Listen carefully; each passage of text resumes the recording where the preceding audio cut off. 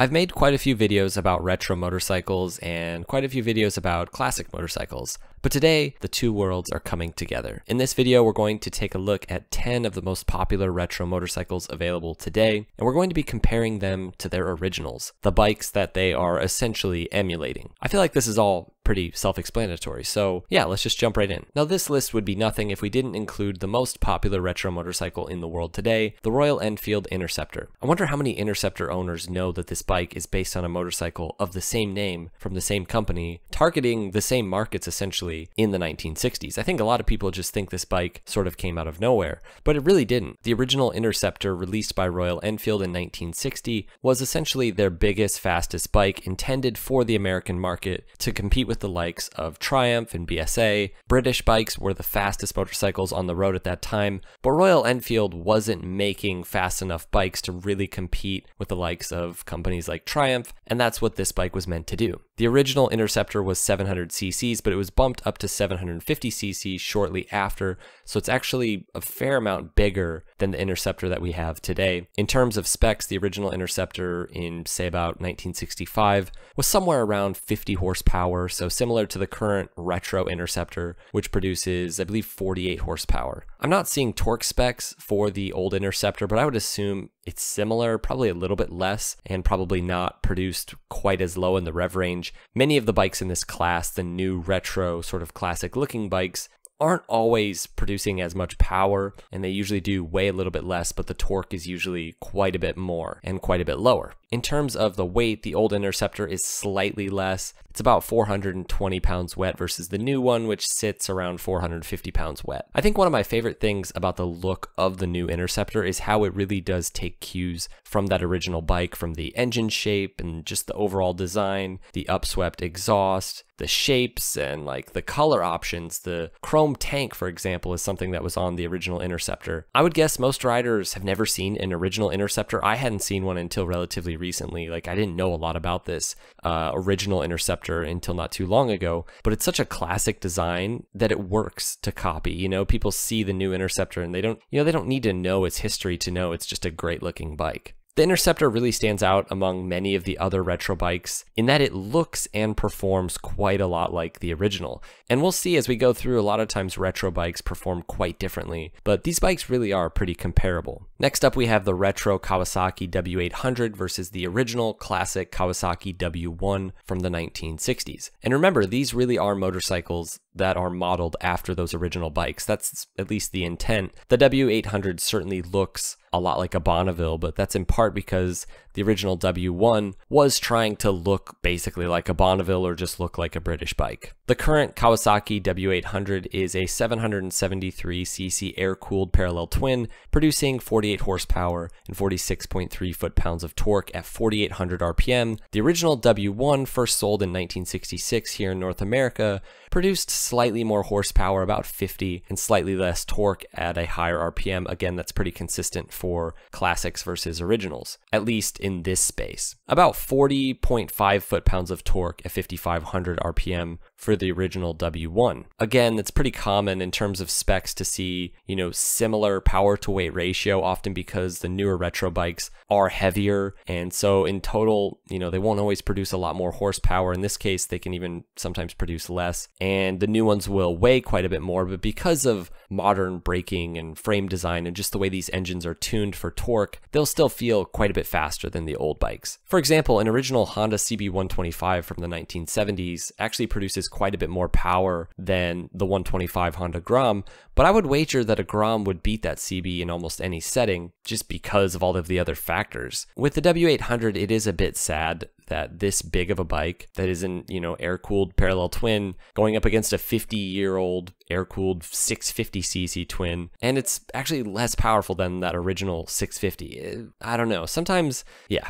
In terms of looks, the W800 doesn't take after its original in the same way many of these other bikes do. Again, I think it's made to look more like a Bonneville than the original W1, which, sort of has a unique look. There have been quite a few paint schemes for the W650 and W800 over the years that point back to the originals, but the overall lines, the exhaust, headers, the seat, tank shape, handlebars. Most of it doesn't really look that much like the W1 in my opinion. It looks more like a Bonneville. Regardless, both of these are really beautiful bikes, and I know the history behind Kawasaki and the W series originally basically being a Japanese-British bike. I still hold to that. Like, it really doesn't look that much like the W1. It looks way more like a Bonneville. And it makes sense. You know, that's the look everybody wants. And it is a beautiful bike. You know, it's one of the most beautiful retro bikes you can get. But in terms of comparison, you know, the one thing to always think about is that the old bikes are always going to be going up in value for the most part, and the new bikes are never going to go up in value, at least not for like another 40 years. And even with going up in value, the originals are still going to be better investments. So another thing to think about. So this one's a bit less clear in terms of what the retro bike is tied to, but I do really think that the current Triumph Scrambler lineup is pointing back in Triumph's history to the original Scramblers, especially the TR6 of the late 50s and 60s. That's kind of like the original Scrambler bike, you know, in terms of production bikes. That motorcycle really was at least the first one to really gain popularity here in the United States. Essentially, that was a bike built for dirt and desert racing, but also built for the street. In the mid-60s, that was the bike to have for high-performance off-road riding, the Triumph TR6. More than anything, though, it was cool. You know, like all Scramblers should be. The thing to know when you compare old Triumphs and the current modern classic Triumphs is really how they're tuned. On paper, the 900cc liquid-cooled platform isn't really that much more powerful than the old Triumphs when you factor in weight, especially weight. I mean, they're significantly heavier than, for example, the old TR6 and the old Bonneville of the 60s. Those were like 380 pounds wet. The current 900cc Triumphs, like the Scrambler 900, weighs almost 500 pounds wet. So we're talking over a 100 pounds difference. And trust me, having ridden both modern classic Triumphs and classics, you feel that weight. You know, and that's even more so with the 1200 platform. But in terms of performance, the old Triumphs can realistically do, you know, 50-ish horsepower, whereas the 900cc new Triumphs do 65. And the biggest thing is the torque. The new Triumphs produce all of their power and all of their torque at incredibly low RPMs.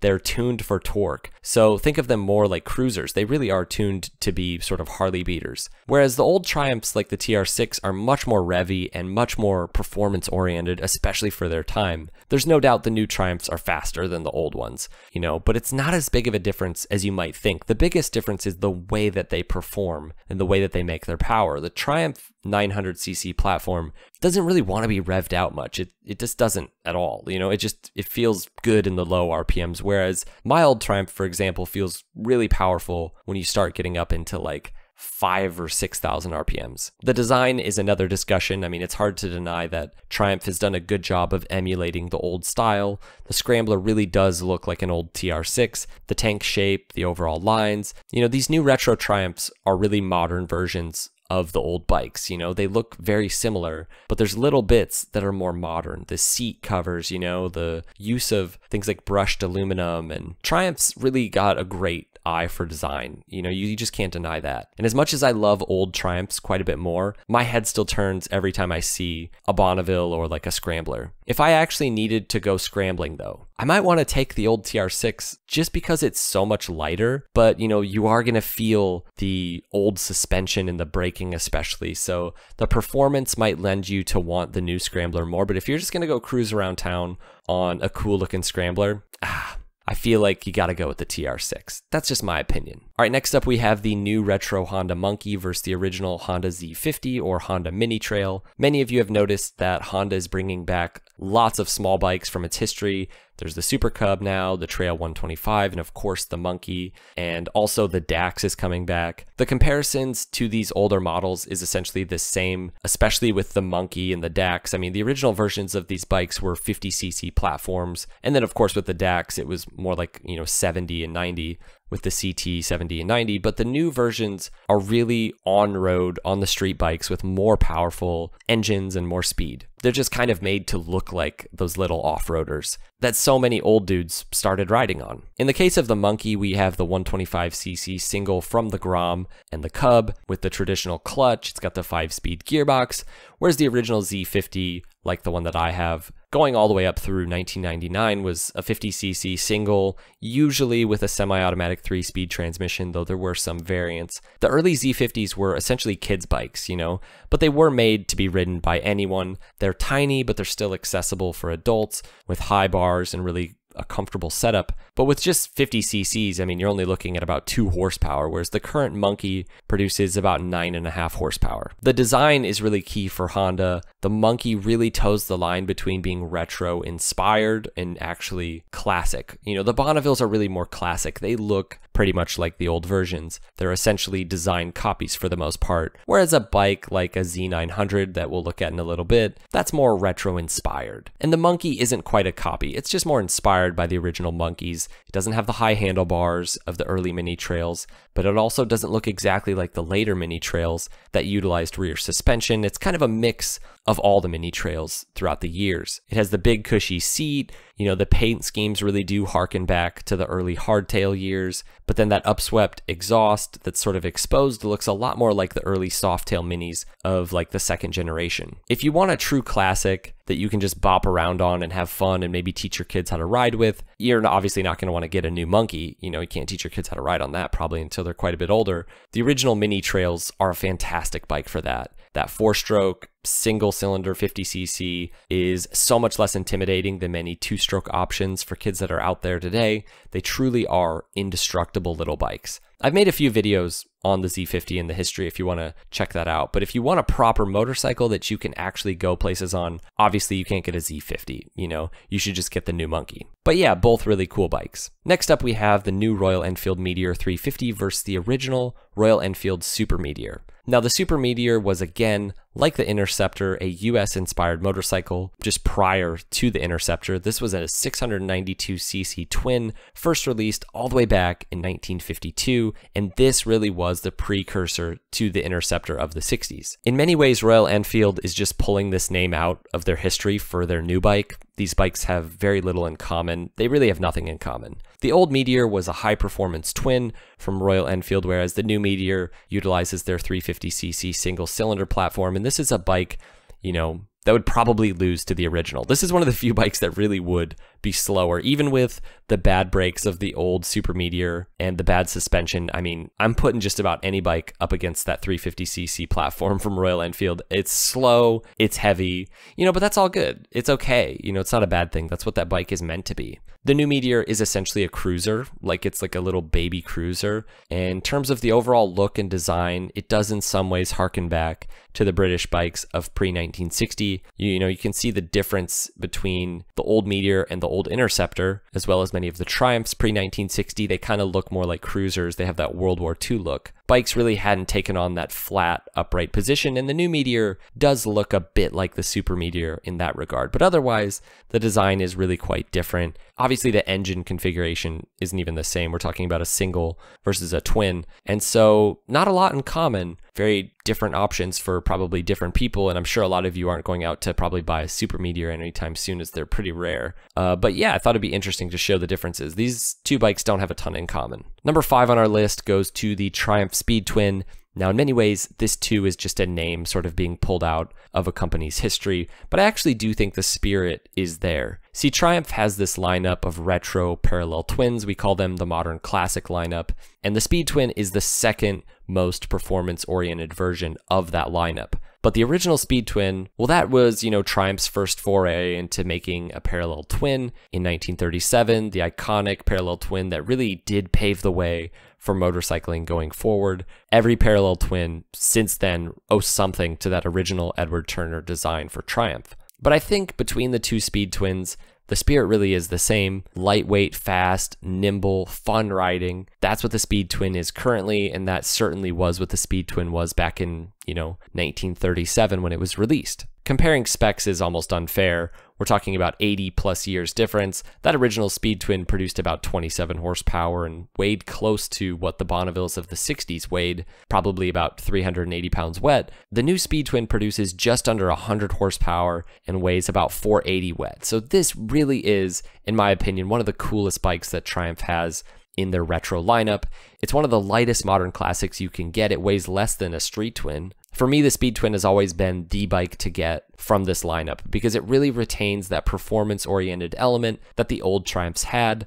A Speed Twin can hang with most street bikes in its segment, while looking about 4.5 times cooler. In terms of design, there actually is a really great video by Motobob comparing the original Speed Twin with the new one that I'll link below. That's a really interesting video, and it's cool to see the differences. But anyways, there's a similar red paint scheme harkening back. Otherwise, not a lot in common between these two bikes. Number 4, we have the Honda Super Cub, the current retro-inspired Super Cub versus really the Super Cub of multiple decades. Now this is tough because the Super Cub originally took on many different forms and sizes, from the original 50cc version to later 70 and 90cc versions. This really is one of the most true to form retro bikes on the list though. The single cylinder current Honda platform really is the evolution of that original single that powered not only the Cubs but also the mini trails. This is still that air-cooled, simple, dead reliable engine. It's pretty much the same thing. The current Cub looks almost identical to the original Cub besides, more modern touches like the gauges and the grips, but it's little things, The overall look of the bike to an untrained eye. A lot of people see these, I think, and think they're old Super Cubs. Obviously, you've got updated brakes and suspension. Plus, the current 125cc engine is going to have quite a bit more juice than the original 50 and 70 and 90cc platforms. The new Cub also retains the semi-automatic transmission, though many of the original Cubs used a 3-speed gearbox. There was also 4 speeds, just like the new retro Cub. And Honda really has figured something out with these retros. They're affordable bikes, they look classic, they look like the originals. People love them for that reason. They're easy to use, just like the originals. They look very similar, in this case almost identical to the original bike, but they're modern in all the right places, much like the Interceptor. Versus many of the other bikes on this list, like the Bonnevilles, those are more premium bikes and they come at a premium price, whereas this is just a really cool looking, awesome, reliable bike that is super classic. And so I think this is a great bike. I think obviously the old Cubs are awesome, but this is a really cool retro version. Number 3 goes to the Moto Guzzi V7, which was recently updated to an 850cc engine capacity, producing competitive horsepower with the likes of Triumph's 900cc engines. Versus the original 1964 Moto Guzzi V7, that was a 700cc transverse V-twin producing 40 horsepower and weighing in at around 500 pounds. Pretty hefty for those numbers when you consider a Bonneville produced about the same or more horsepower at the time and weighed under 400 pounds wet. In '69, a V7 Special was released producing 45 horsepower. This motorcycle would evolve quite a bit over the next few decades, spawning iconic bikes like the Ambassador, which would produce just over 60 horsepower, but was quite a bit larger and more of a cruiser. The current V7 really harkens back to those originals, and in terms of performance, it's not really close the way some of these other retro bikes are. The 2022 V7 makes 64 horsepower and weighs about 480 pounds wet, which really isn't bad compared to the other bikes in this class, whether it's the 900cc Bonnevilles or the Kawasaki W8. If it weren't for Moto Guzzi's lack of support here in the States and in so many other places, I think that these bikes could be super popular because they have a ton of character. They're probably better looking than almost anything else for retro bikes. And performance-wise, they really are comparable to the best. The design is consistent with the originals. They're just beautiful bikes. One of my favorite modern sort of classic bikes in terms of looks. And, they really blow the old ones out of the water in terms of performance. Next up, we have the Kawasaki Z900 RS versus the original Kawasaki Z1, also a 900cc inline 4. Now that original bike was first released in '72 as a direct competitor with the likes of Honda's CB750. It's interesting, my dad always tells stories of this bike in the '70s, and he knew a couple guys who had these, and they were the fastest production motorcycles available. Nobody on any bike, whether it was a Sportster or a CB750 or even a lot of two-strokes, could really hang with this bike in the quarter mile. Now this original Z1 made about 82 horsepower, which is really fast in 1972, and it weighed somewhere around 550 pounds wet. So a big, fast, hefty motorcycle for its day, kind of like the Hayabusa of its day, or like the H2. And man, they're beautiful. And sadly, they're skyrocketing in price. So if you have the money, they're definitely a good investment and you can find them for reasonable, but a really nice mint one could push $20,000. The current Kawasaki Z900 RS is basically Kawasaki's inline 4 Z900 in retro clothes, and I have to say, it's done well. This is such a cool looking bike with true modern performance for less money than a lot of retro bikes. I mean, it's competitive with most of the Bonnevilles and, a lot of other bikes that are a lot less performance oriented. you can grab one of these for just a smidge more than the W800 from Kawasaki. Okay, it's a few thousand more, but this is real modern sport performance. 109 horsepower at 470 pounds wet. This thing is faster than the Speed Twin on paper, and it costs less. Also, 72 foot-pounds of torque, so really good specs. I do think that I would personally take the Speed Twin, just because I think it's going to produce more character, but if you really want a modern performing smooth bike that looks the retro part, that has an awesome history back to the old Z1, this is a great option. It's not an exact copy of the old Z1, but it retains many of the lines, and the paint schemes sort of harken back to the original bike, and it really is the evolution of that sort of iconic inline 4 platform from Kawasaki. I think that someday, maybe even 15, 20 years from now, because these are pretty rare, these bikes could definitely go up in value. Last on our list, the BSA Goldstar, and this really is an interesting one. This bike technically isn't released yet, but I'm sure many of you know about it from its debut in different shows. But before we talk about the new one, let's look at the original BSA Goldstar. I'd like to do a full video about the Goldstar because it's such an interesting, cool British bike with such a cool history. The original Goldie was basically a race bike for the road, a record-breaking 500cc single-cylinder engine. I mean, when set up correctly, these bikes can't even idle. Like, they can't hold an idle. Talk about a bike for enthusiasts. I mean, kind of difficult to ride, and they're very just difficult to start. They're true enthusiast bikes. But if you were around in the early 60s or late 50s and you wanted to have the baddest bike on the planet, you had to have a Goldstar, especially in Great Britain. For me, the generation of the Goldstar that the new one is really looking back to in terms of design would probably be, I don't know, the late 50s or the early 60s models. So let's say something like a 59 Goldstar, which would produce about 42 horsepower at 7,000 RPM. These really were high revving singles for their day. They liked to rev, and they weighed about 420 pounds wet. The new BSA Goldstar 650, also a single cylinder engine, but it's liquid cooled, sort of made to look air cooled. Anyways, it's projected to do about 45 horsepower at 6,000 RPMs, so really not far off just in terms of power, but of course, modern brakes and modern suspension and a modern frame. It's tough to compare in terms of performance, but the spirit is really what isn't there for this bike and for many other retro bikes. You know, I think my biggest frustration with companies just sort of buying old company names like BSA and pulling out their most legendary names essentially for profits, let's be real, and then to make what is essentially a beginner bike for today, I don't know, it just feels weird. I've made this comparison before, but the idea of, say, Ducati dying in 5 years, which obviously isn't going to happen, but let's say it did, and then 45 years later, maybe even more, someone buys the Ducati name and whips out, you know, a beginner bike and makes it look like a Panigale or a Desmo Sedici or something, or a 916. And I don't know, I just find that a bit offensive.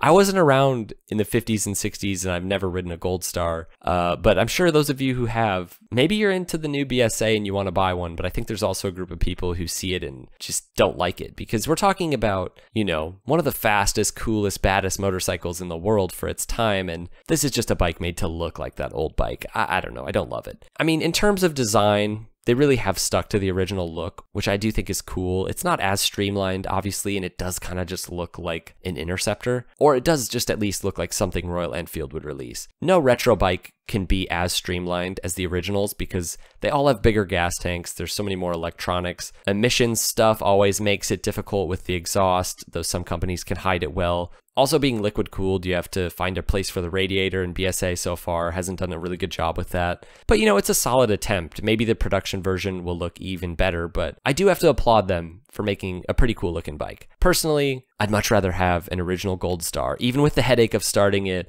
and dealing with riding them, but you know, that's just me. Anyways, hope you guys enjoyed this video comparing new retro bikes with the original classic bikes that they're trying to sort of emulate and look like. Hope you guys enjoyed this one. Make sure to subscribe if you liked it. We'll see you guys in the next one. Ride safe.